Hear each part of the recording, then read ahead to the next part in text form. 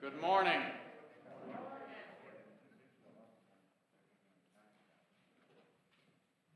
Certainly like to welcome each of you here this morning to our services at First Baptist. We welcome you in the name of Christ, and if you're visiting with us or online at home, we welcome you as well.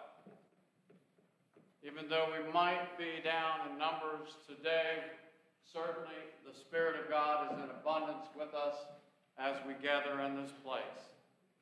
I pray now that you set aside all those things as we gather in God's place to lift him up in praise and in worship. Come, let us worship.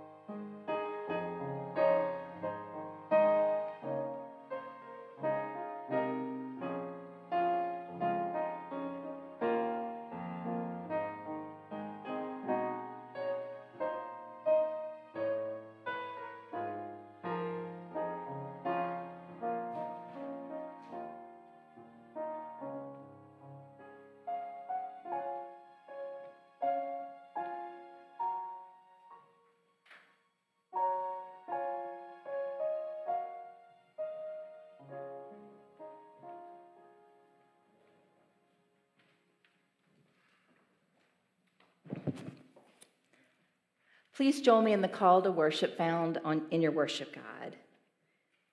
Praise the Lord, O my soul. I will praise the Lord as long as I live. I will sing praises to my God all my life long. Happy are those whose help is the God of Jacob, who made heaven and earth, the sea, and all that is in them, and who executes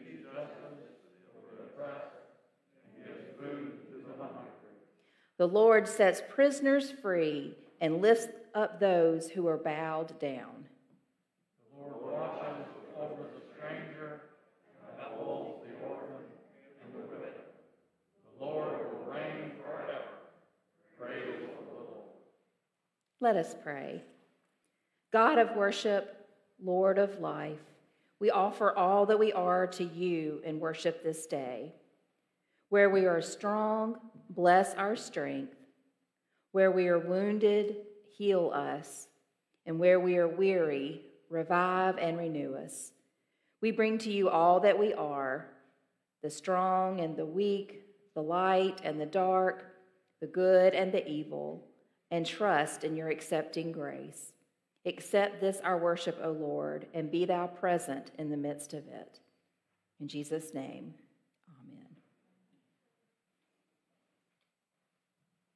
I invite you now to stand as we sing, Rejoice, the Lord is King. Please stand, singing all verses.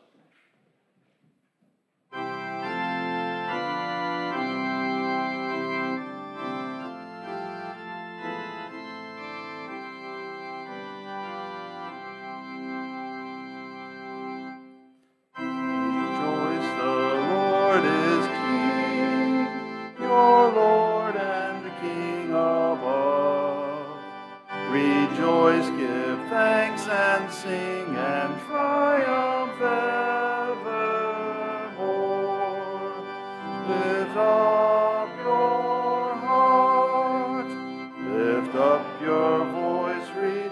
rejoice again, I say rejoice.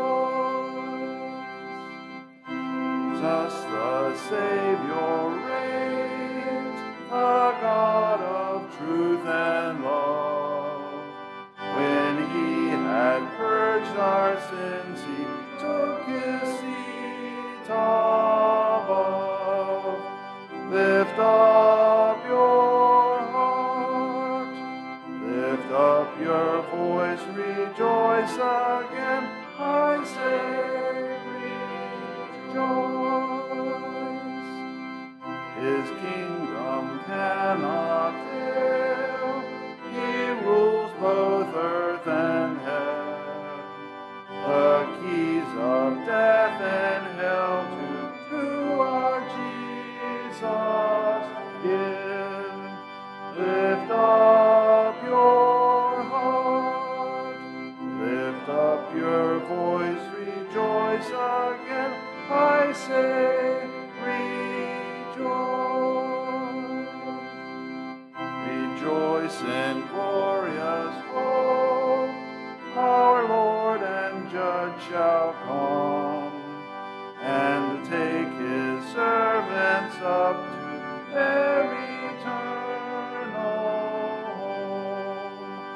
Lift up your heart, lift up your voice, rejoice again, I say rejoice. You may be seated.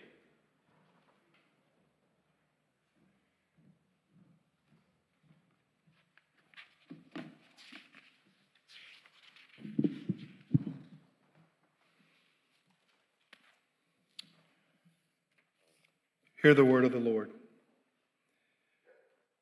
Then the word of the Lord came to him, saying, Go now to Zarephath, which belongs to Sidon, and live there, for I have commanded a widow there to feed you. So he set out and went to Zarephath. When he came to the gate of the town, a widow was there gathering sticks. He called to her and said, Bring me a little water in a vessel, so that I may drink.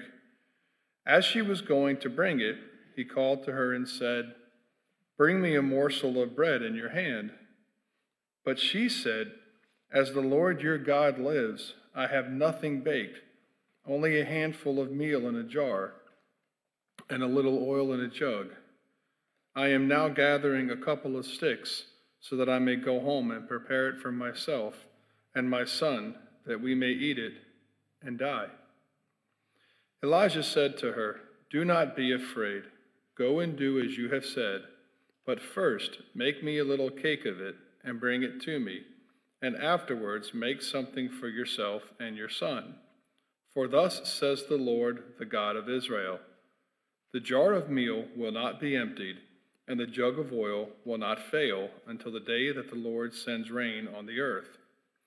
She went and did as Elijah said, so that she as well as he and her household ate for many days.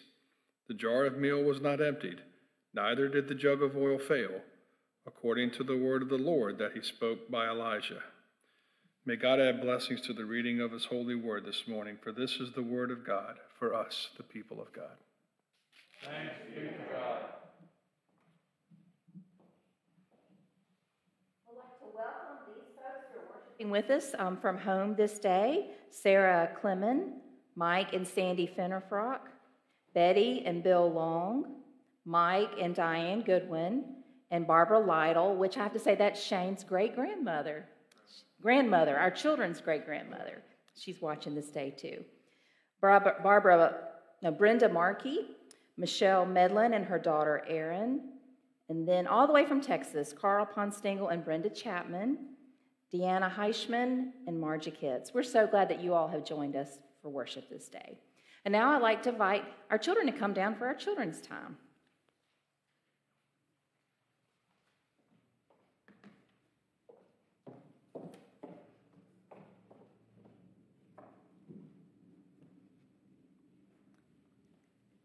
Can I sit in between you? Okay, all right, thank you. Well, good morning. How are you? Yes. We should pick one of those today. You know what? We can't yet. We have to wait until people make pledges, and then we can pull one of those off. But hopefully next week we will be able to do that. Right? It'll be exciting, won't it? We can figure out what's underneath it. So we're counting on all the grown-ups to help us out. See all the grown-ups in here? Yeah, okay. Just not as many today, right? Yeah. Well, did y'all listen to the story that Mr. Michael just read about the prophet Elijah? Did you hear that story? So let me tell you a bit about that. So Elijah was going to go visit a widow. Do you know what a widow is? It's someone without a husband that got sick or died. That's right. A widow is someone whose husband has died. So that back in Jesus. Mm-hmm.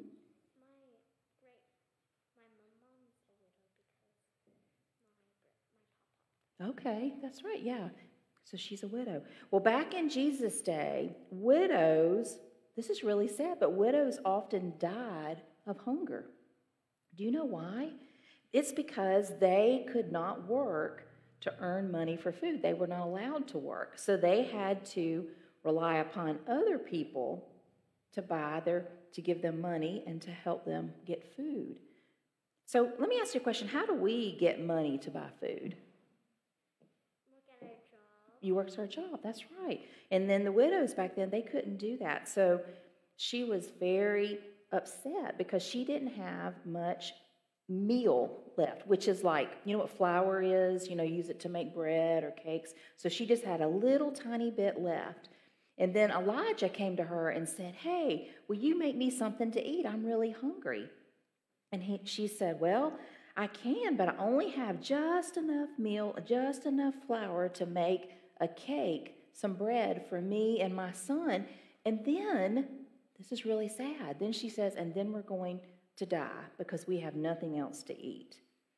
So Elijah then, with God's help, performed a miracle. And when the widow went to the jar of meal, there was more in it. And then when she went to the jug of oil, you have to mix oil with the bread, with the meal to make the bread, there was oil, and it would never run out. You see, she shared with Elijah what she had to make a little cake, and then she had enough, and she never ran out. So let me ask you a question. Do you think we have any hungry people in our community? We do have some hungry people? That's why we have that food where we give out food to the people that need it. That's right. Thank you for talking about that. That's right. 4 nights a week, miracles happen. We have enough food to give out to lots of people in our community. Between 50 and 65 people come and get a meal at night, and there's always enough for them. But you know what? It's not just our church. It takes lots of other people coming together. There's 14 different churches and groups that work together to provide food for our hungry people in our community. Because I think Jesus thinks, that no one should ever have to go hungry, should they? Has anybody had my bread today? Yes, we were able to get out your bread. Thank you. Yes, so let me tell you a little bit more about this. So we're raising money. We're going to raise money over the next 3 years so we can fix up our building, so we can continue to help people in our community and tell others about Jesus. So next week, hopefully we will have some pledges that come in, and then we can take off the little pieces of paper and see what's underneath it, okay? So We have to take off like all the decorations and stuff, like the one that's like the angel and then. Oh, no. We're just going to take off the pieces of paper off of the picture here. Oh. So starting next week, we'll be able to do that. And y'all can help me do it, okay? Will you please pray with me? Let's talk to God. Dear God, thank you for loving us. Help us to love others. Help us to serve others. In Jesus' name, amen. Okay, thank you. You can go back to your seats.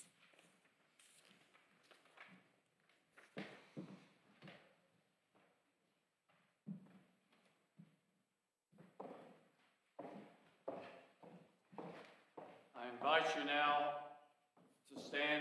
sing our second hymn, hymn 243. Spirit of God, descend upon my heart. Hymn 243.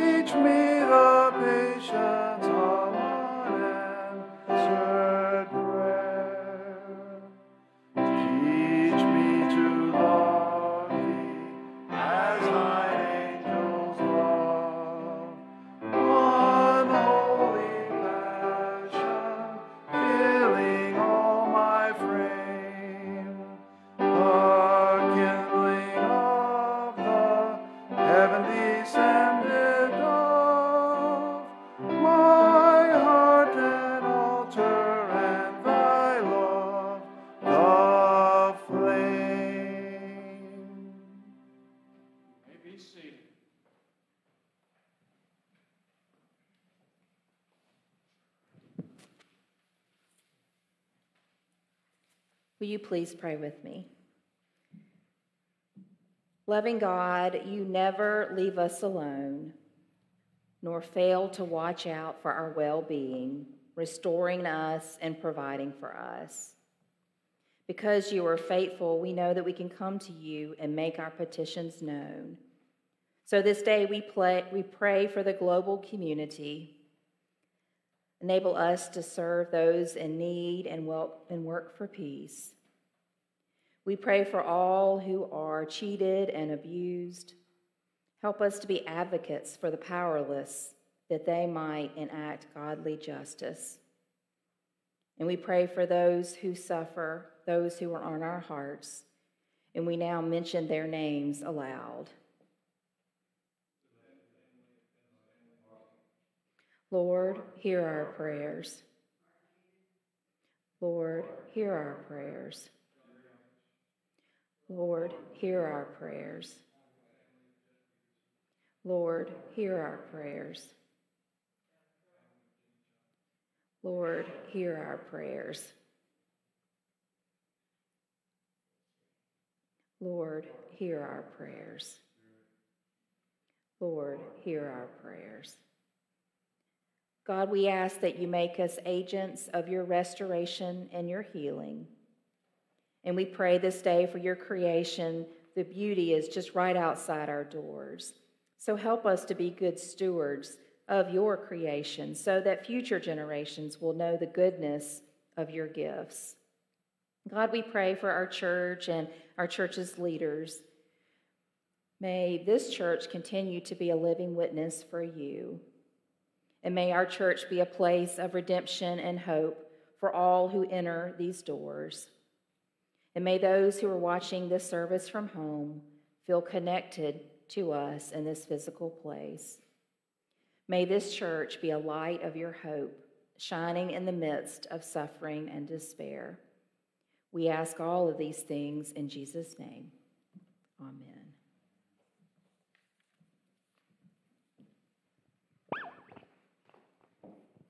This morning you heard in our Old Testament scripture reading from Kings about Elijah and his miracle that he performed. This morning, I profess I will not be performing any miracles, but I will be singing about the days of Elijah by Robin Mark.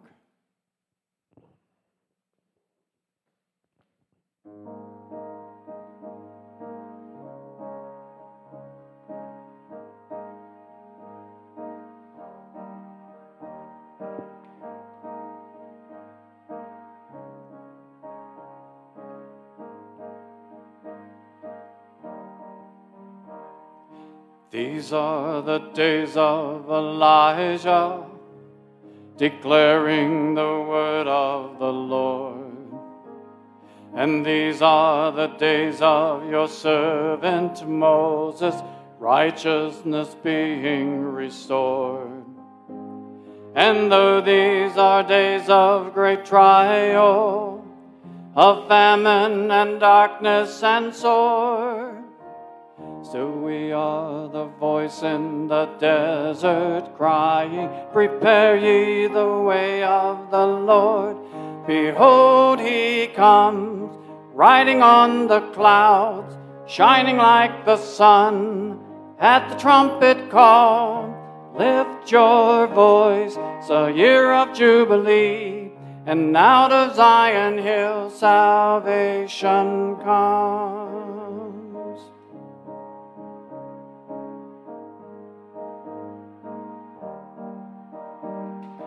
These are the days of Ezekiel, the dry bones becoming as flesh. And these are the days of your servant David, rebuilding a temple of praise. And these are the days of the harvest, the fields are as white in your world, and we are the laborers in your vineyard, declaring the word of the Lord. Behold, he comes, riding on the clouds, shining like the sun. At the trumpet call, lift your voice, it's a year of jubilee, and out of Zion hill salvation comes.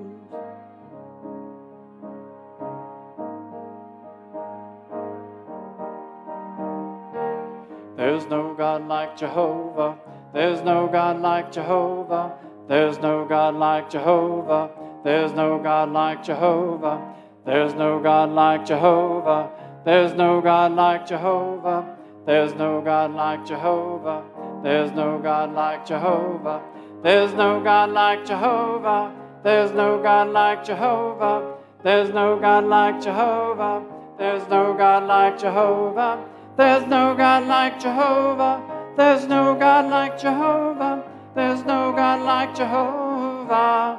Behold, he comes, riding on the clouds, shining like the sun. At the trumpet call, lift your voice, it's a year of jubilee, and out of Zion hill salvation comes. Behold, he comes, riding on the clouds, shining like the sun. At the trumpet call, so lift your voice, the year of jubilee, and out of Zion hill salvation comes. Lift your voice, the year of jubilee, and out of Zion hill salvation comes.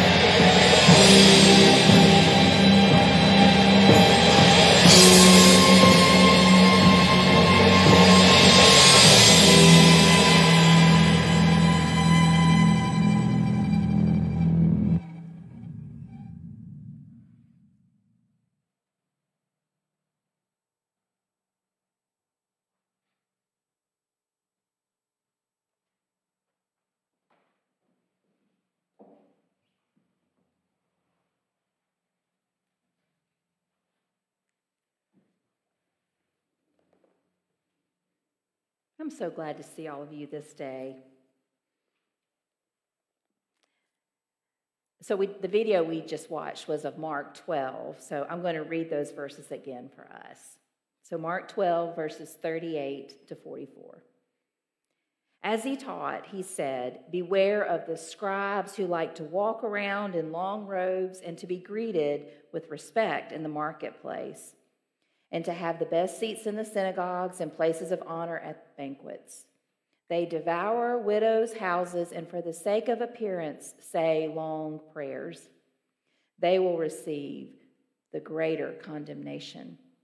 And then Jesus sat down opposite the treasury and watched the crowd putting money into the treasury.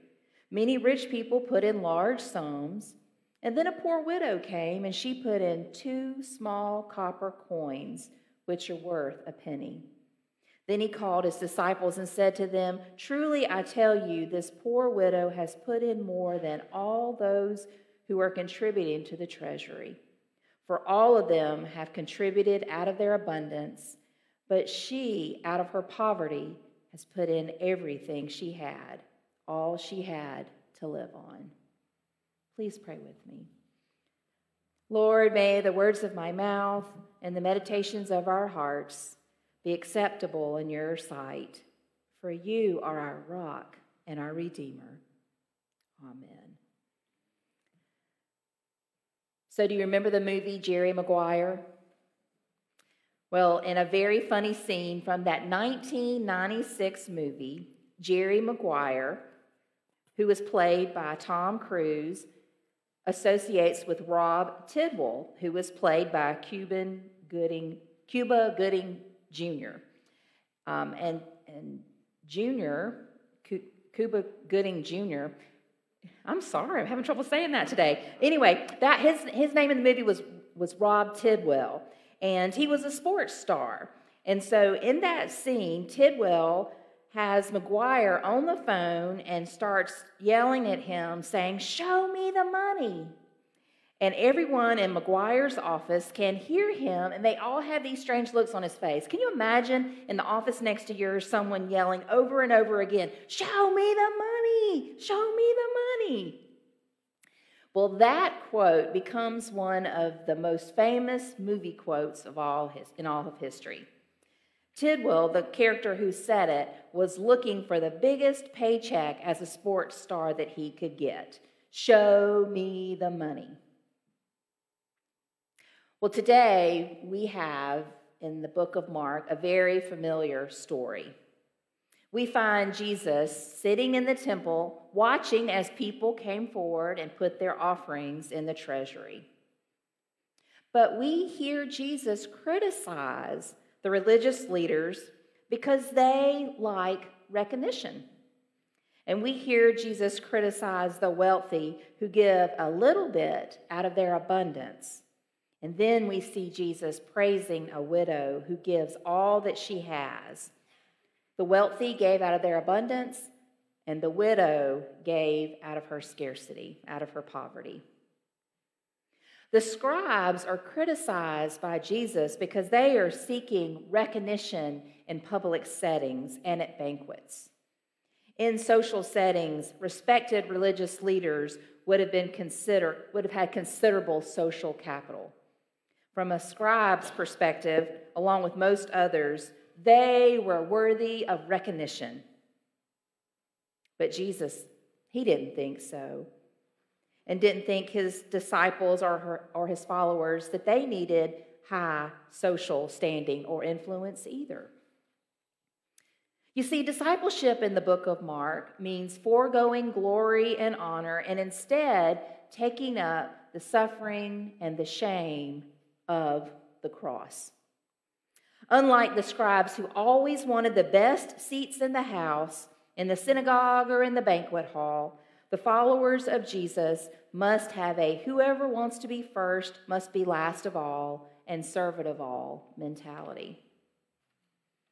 So the widow becomes a stark contrast to the religious leaders, to the scribes. She is the opposite of them. They inhabit opposite ends of the social spectrum. Jesus identifies her as a poor widow. And then the scribes, they enjoy honor and status, and they continue to seek those things in their lives. But lacking those things, the widow, she devotes her whole self to God. She becomes a model for Jesus' disciples. Today, our society, we value wealth and prestige and celebrity too. Once again, Jesus, though, is speaking out against his culture, but also against our culture. At first glance, this looks like a fantastic passage of Scripture to read because we're in the middle of a capital campaign. We kicked off last week our campaign to raise $300,000 to repair our buildings. And this passage appears to be the perfect text for encouraging everyone to give. The treasury collection that Jesus was observing was there to underwrite the religious establishment. They were collecting money to fund the temple. But here's the problem with this passage of Scripture. Does Jesus point to the poor widow who gives her last 2 coins to the temple as a model for giving? Or does Jesus point to her because she is a tragic example of how religious institutions can suck the life out of people and take their money? The widow gives all she has to an institution that is going to be utterly destroyed in the coming years. The temple was a failing and corrupt institution. In the next chapter, if you keep reading in the book of Mark, Jesus declares, "No stone will be left here upon another. All will be thrown down." At the beginning of our passage, Jesus warns the scribes who are partly responsible for the operation of the temple. Jesus warns them because they were devouring widows' houses. This religious apparatus has become perverted. Its operators lead privileged lives, but it no longer protects the widows, the poor, or the vulnerable. Instead, the religious institution is living off of the vulnerable. Jesus is pointing to the poor widow because she's a tragic figure that has been duped by the religious establishment. So this is not a great sermon to preach on a Sunday in the middle of a capital campaign for a church. What was I thinking? Maybe Jesus is saying that the days are numbered for religious institutions that exist only for their own well-being. Churches that only exist for themselves will see their end coming. The widow gave everything she had to an institution that did not deserve her sacrifice. Mark 11 says that the temple was not a house of prayer for all people. It had become a den of robbers worthy of destruction. The temple was supposed to be there to care for people, for the needs of the vulnerable, but instead it was taking advantage of them. So how is our church worthy of the gifts that have been given or will be given to us by the faithful? How are we doing caring for the vulnerable in our midst? Are we caring for the poor, the widow, the orphan? The widow in our story, we do not know if she was one of the ones who had her house devoured by the corrupt temple officials, but we know that she is down to her last coins. Her husband is dead, and she has no voice in her culture. She has no income. She has nothing. She is totally vulnerable. And what does she do in the face of the danger, in the face of destruction? She puts her last coins in the treasury. She gives everything at her disposal to a soon-to-be defunct institution. Here is faith being practiced in a context that makes mockery of it. I think it would be like, say you took everything you owned and liquidated everything and took that money and bought a stock in a company you know that is going out of business. That's not very smart, is it? And she is giving to an institution that most likely has taken advantage of her or her friends. How crazy is that? It would be like taking everything you own, liquidating it, buying some stock in a company that's going out of business, and it happens to be the company that just fired you. Totally crazy, right? But here is a woman who is in the midst of all things that are not right, chooses nonetheless to give and to be faithful to a vision of something that's bigger than what she can see now. And the same is true for us when we give to this church, because we are not giving to a perfect institution. I am sure that every one of us in this room, those who are watching at home, could come up with a list of things that we don't like about our church. It could be me, it could be my sermons, it could be another church member that you don't like, or it could be our style of worship, or maybe you don't like our music, or maybe you don't like one of the decisions that our council or committees have made. The list can go on and on. We give to this church not because we are a perfect church. We give because we believe in the higher calling of this place.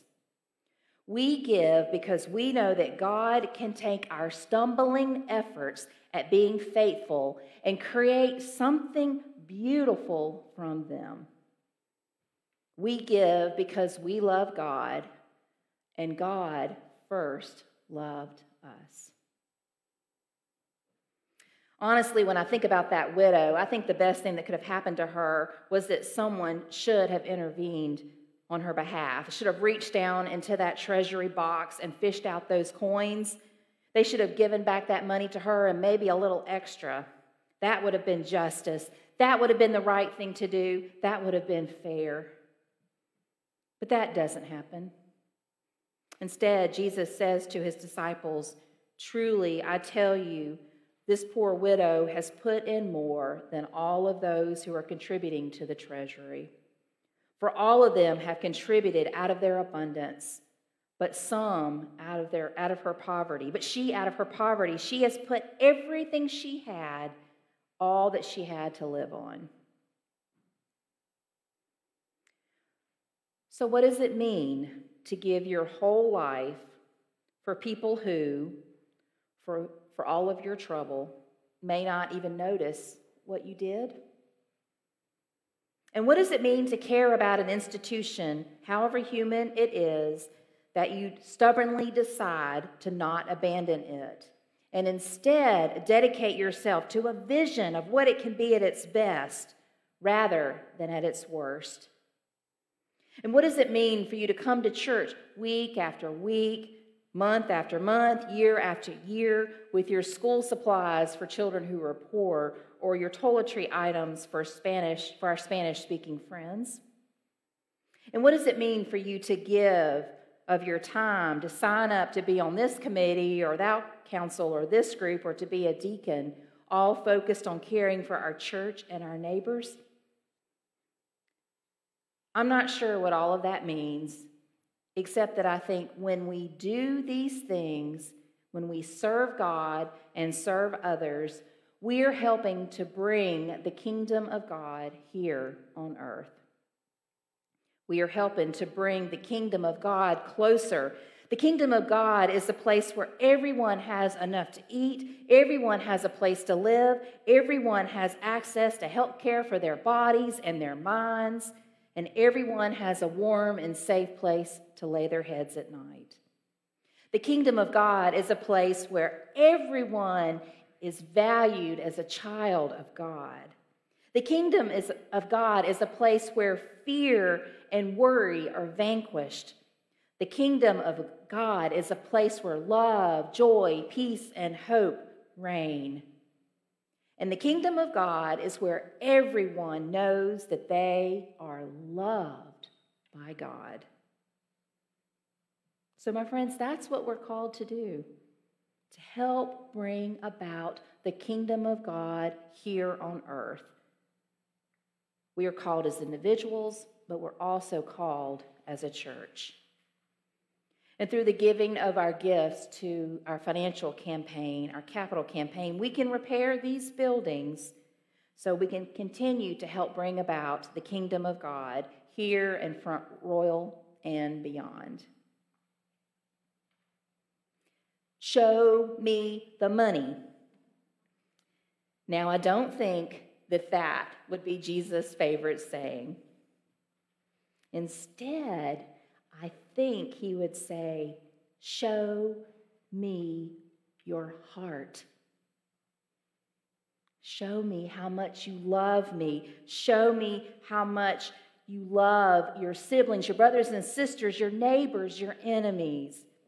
And show me by your actions your heart. May it be so in our lives. Amen.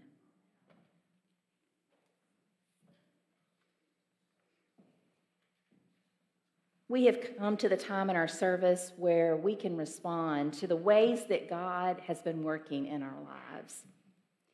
You can do that while we sing. We're going to sing hymn number 623, A Charge to Keep I Have. So I encourage you to think about the ways that you have been living as a Christian. And as we sing, I encourage you to recommit yourselves to following Jesus and helping to bring the kingdom of God here on earth. And I'll be waiting down front if anyone has a decision they'd like to make. So let's stand and sing hymn number 623. Sue will play it one time through for us, and then we'll come in.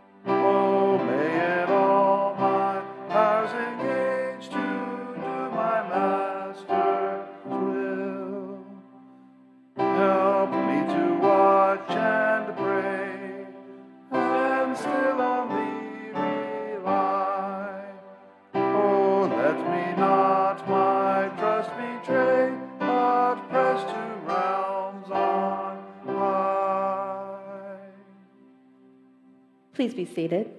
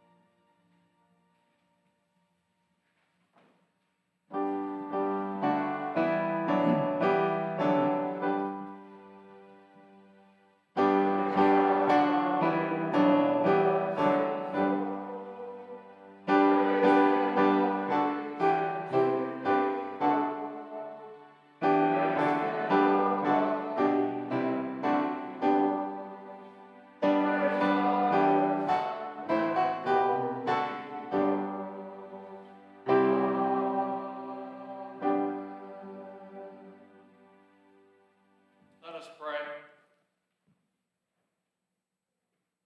Our gracious God and Heavenly Father, as we come at this time in this part of the service, Lord, it's been an opportunity to serve you. And Lord, it is now our continued opportunity to give back to this church We give not as our abundance, but as a show of our love both to this church and to our community, that your word would be spread throughout. Lord, as we give this day and have given before, we pray that you accept these, our gifts, as we present them to you today. For it's in the name of Christ we do pray. Amen. Thank you. Be seated for just a moment. Just a few reminders of things that are going on in the life of our church. But before I do that, let me also welcome Susan McIntyre, Janice and George Shanks, Anna Hayes, and Cheryl Terry. They're worshiping with us this day. We're glad y'all joined us. So next week will be Pledge Sunday, so we will have a basket down front. We will encourage everyone to consider how they can make a pledge towards our capital campaign. Hopefully you received a letter in the mail this past week. If you did not, please see Kayla for that. We will also have pledge cards available next Sunday in case you forget yours. We'll have one here for you. Also wanted to let you know about our Spanish-speaking congregation friends, and I'm not going to say it in Spanish this week, but the Baptist Church of the Good Shepherd, who are meeting in our fellowship hall. They are expanding their ministry here in Front Royal. So starting next week, they are going to be offering a Bible study on Monday nights in our old choir room across from the church office. And then they will begin to worship here in the sanctuary early on Sunday mornings. So they'll be in here before we get here. So if you come before 10 o'clock, then you can learn some Spanish. So we're so excited about their ministry here in Front Royal and for the ways they're impacting our community for Christ. Also, make sure you pay attention to the other announcements in the worship guide. We are continuing to collect toiletry items for that congregation, and then this is our last Sunday that we're taking up an offering for the BGAV. We'll have a different mission focus next week. So will you please stand now for a benediction?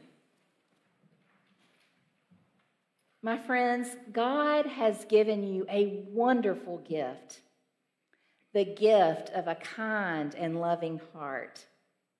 But that gift is not for you to keep to yourself, so instead it's to be given away. So as you leave this hour of worship, go looking for someone who needs to experience and feel and see God's love for them. So go and be God's loving heart to those you meet. Go in peace. Amen.